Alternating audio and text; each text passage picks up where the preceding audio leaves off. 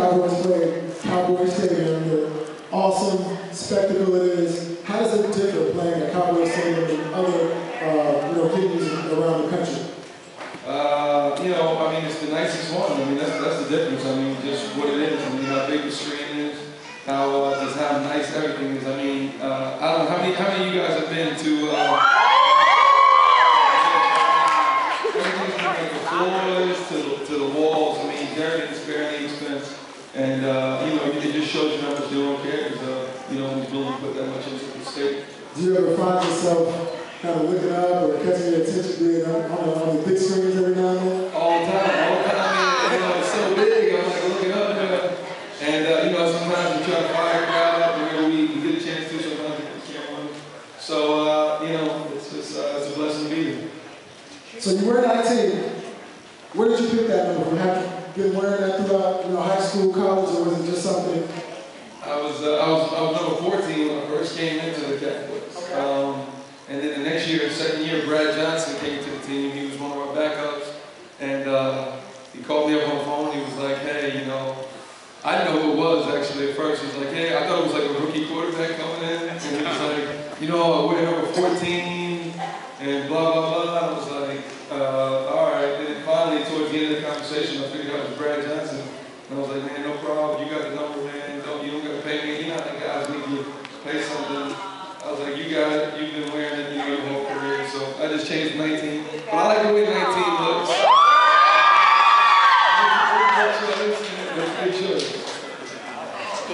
So you mentioned playing for Jerry Jones. How is that? What's it like with an owner so passionate, so in touch with the team?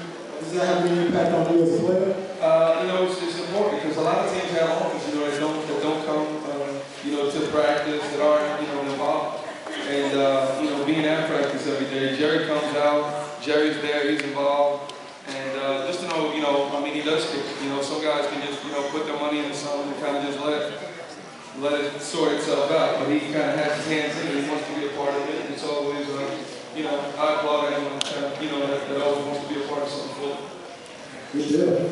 So tell us what it was like your very first start. You're walking out, you're in the starting lineup, bright lights. How did that feel? You got the adrenaline pumping. Tell us about that game. That was out in Kansas City, and Todd Haley, who was the Kansas City head coach at the time, was my receiver coach in Dallas my first year. So, it was a little bit of, something going on with that, playing that. And, it just felt great to be out there in Kansas City with the throwback jerseys on, all the guys are ready. We were 2-2 at the time, I remember. And, it was just a big game for us. I remember it being, yeah. So out of all of the places besides Cowboy Stadium that you play, do you have a favorite place to play on the road? Or any places that you really excelled in your career thus far? I can't have my best game at Kansas City that game, so I would say that would be my favorite place to play. But, it's good to go back. We play the Giants. I grew up maybe 20 minutes, 15 minutes from Giant Stadium. So, usually I hear a bunch of people, when I go in town, a bunch of guys I know be sitting by the sidelines and be talking. So, that's pretty comfortable feeling. But, there's no place like Dallas Cowboy Stadium, to be honest with you. Yeah. So you just mentioned, playing at home. How much of an impact does the fans, their loudness and their craziness have on the players down the field? You guys hear them? Does it really pump you up? Does it give you that extra gear to shift into? Tell us about that when the fans are crazy and excited about the team. It really does. There's no stadium like it. Once you make a big play, I remember there was a reverse this year and just hearing how loud the crowd was. When an offense makes a big play, or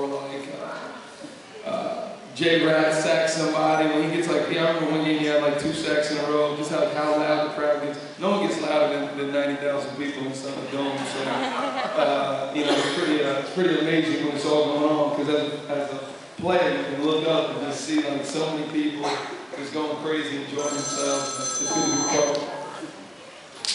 That was not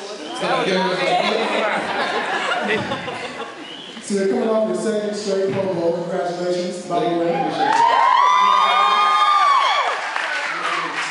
Yeah.